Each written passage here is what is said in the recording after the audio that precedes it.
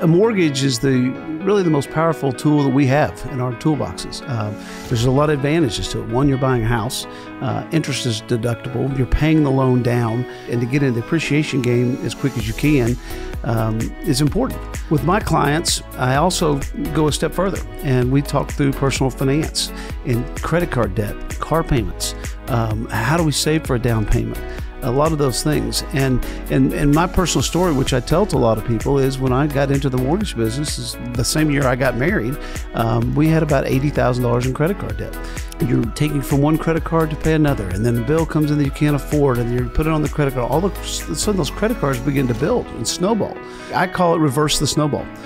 Stop the bleeding, and if you've got 5 credit cards, you aggressively go after one, and then whatever payments you're making towards that, or the minimum payment of interest, once that is paid off, it goes away, and then you take that extra money and go apply it to the next credit card and down the line.